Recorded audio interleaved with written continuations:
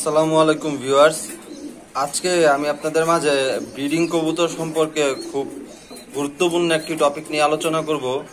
সেটা হচ্ছে যে আপনারা কিভাবে কবুতরের ব্রিডিং টাইমে কবুতরের যেটা হয় যে সেটা হচ্ছে কবুতরের বাচ্চার অনেক সময় বাচ্চা ঠিক মতো হয় না, কবুতরের বুক শুকায়া যায়, তারপর আপনার কবুতরের বাচ্চা মারা যায়, আবার বড় কবুতর বাচ্চাকে খাওয়াইতে চায় না।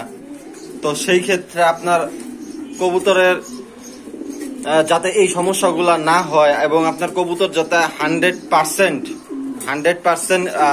ভালো বাচ্চা করে এবং কোনো বাচ্চা যাতে সমস্যা না হয়, তো সেজন্য আজকে আমি আপনাদেরকে একটা খুবই গুরুত্বপূর্ণ জিনিস নিয়ে আলোচনা করব। সেটা হচ্ছে যে আপনারা এই ব্রিডিং টাইমে কবুতরের কি ওষুধটা প্রয়োগ করতে পারেন। আসলে ব্রিডিং টাইমে খুব সিম্পল একটা ওষুধ আছে যেটা আপনি প্রয়োগ করলে আপনার কবুতরের যে কোনো সমস্যা হোক, আপনার কবুতর বাচ্চা শুকায় যাওয়া বা বাচ্চা দেখা গেছে ঠান্ডা লাগা যাওয়া, বাচ্চার দুর্বলতা, তো সেই ক্ষেত্রে সবকিছু ভালো হয়ে যাবে।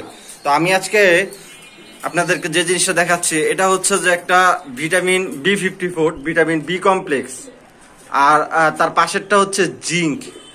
আপনারা যদি এই জিনিসটা আপনারা সপ্তাহে একদিন B54 এবং একদিন যদি জিঙ্ক ইউজ করেন, তো সেই ক্ষেত্রে আপনার বাচ্চা দুর্বল হওয়া বা বাচ্চা মারা যাওয়া বা বাচ্চা আপনার অনেক সময় আছে যে বাচ্চা শুকায় যায়, তো এই জিনিসগুলো আর হবে না। আর B54টা হলো লিটারে 5 ml, আপনারা সপ্তাহে একদিন ইউজ করতে পারেন যতটুকু পানি লাগে সেই পানি অনুযায়ী। আর জিঙ্কটাও লিটারে 5 ml, সপ্তাহে একদিন ইউজ করতে পারেন যতটুকু পানি লাগে অতটুকু। আর B54টা হচ্ছে ভিটামিন বি কমপ্লেক্স, আর জিঙ্কটা হচ্ছে যে আপনার ক্যালসিয়ামের মতো। এই জিনিসটা আপনার কবুতরকে ক্যালসিয়াম বা কবুতরকে উইক হওয়া থেকে এই জিনিসটা আপনাকে কবুতরকে ভালো রাখবে।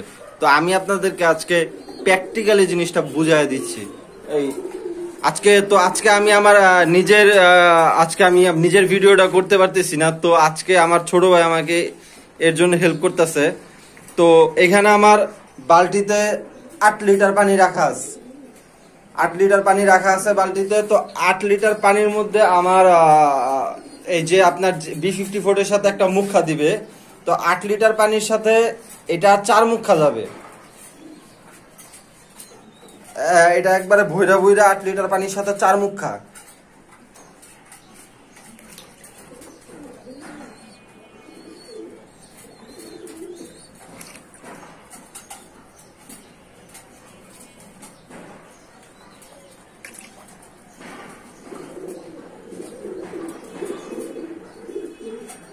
আরেকটু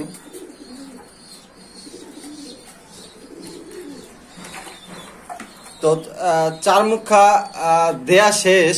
আর আমি আগেই বলে রাখি যে আপনারা প্রথম দিন B54টা ইউজ করবেন, আর আপনার দ্বিতীয় দিন আপনার জিঙ্কটা ইউজ করবেন। সপ্তাহে 2 দিন দিলেই হবে, বাচ্চা থাকাকালীন অবস্থায় 3 থেকে 4 দিন দিলেই হবে। এটা নাড়া দিয়ে তো এই জিনিসটা তারপর আপনার ভালো করে পানির সাথে এটা গুলায় নিতে হবে, কারণ এটা আপনার যদি আপনার না গুলায় নেন দেখবেন জিনিসটা নিচে এক জায়গায় জমে আছে।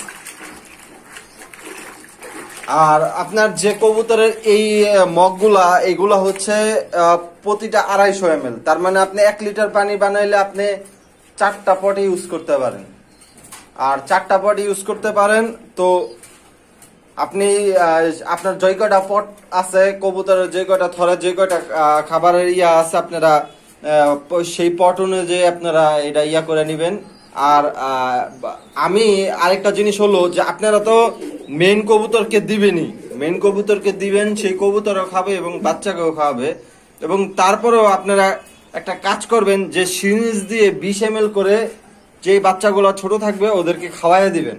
আমি আপনাদেরকে জিনিসটা প্র্যাকটিক্যালি বুঝাই দিতেছি। তো এই ক্ষেত্রে আমাকে হেল্প করতেছে আমার ছোট ভাই। একটা বাচ্চা ধরো, তো ও একটা বাচ্চা নিতেছে।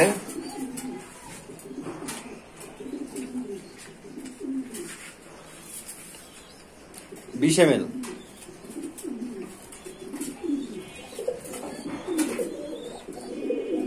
দেখি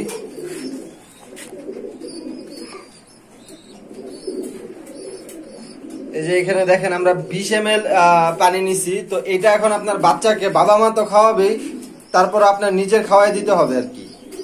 যে যদি দেন সেই ক্ষেত্রে ভালো, কবুতরটা সম্পূর্ণভাবে ওষুধটা পাইলো।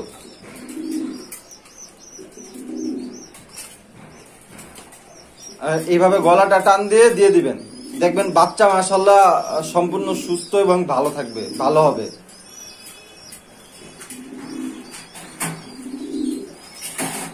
আর আপনাদের আসলে এই জিনিসগুলো আমার শিখতে, আসলে আমার লাইফে আসলে অনেকটা টাইম এই জিনিসগুলো শিখতে কাইটা গেছে। আসলে এই জিনিসগুলো একটা সময় আমাদেরকে কেউ বলে নাই, নিজেদের জ্ঞান, নিজেদের অভিজ্ঞতা আর কবুতরের উপরে।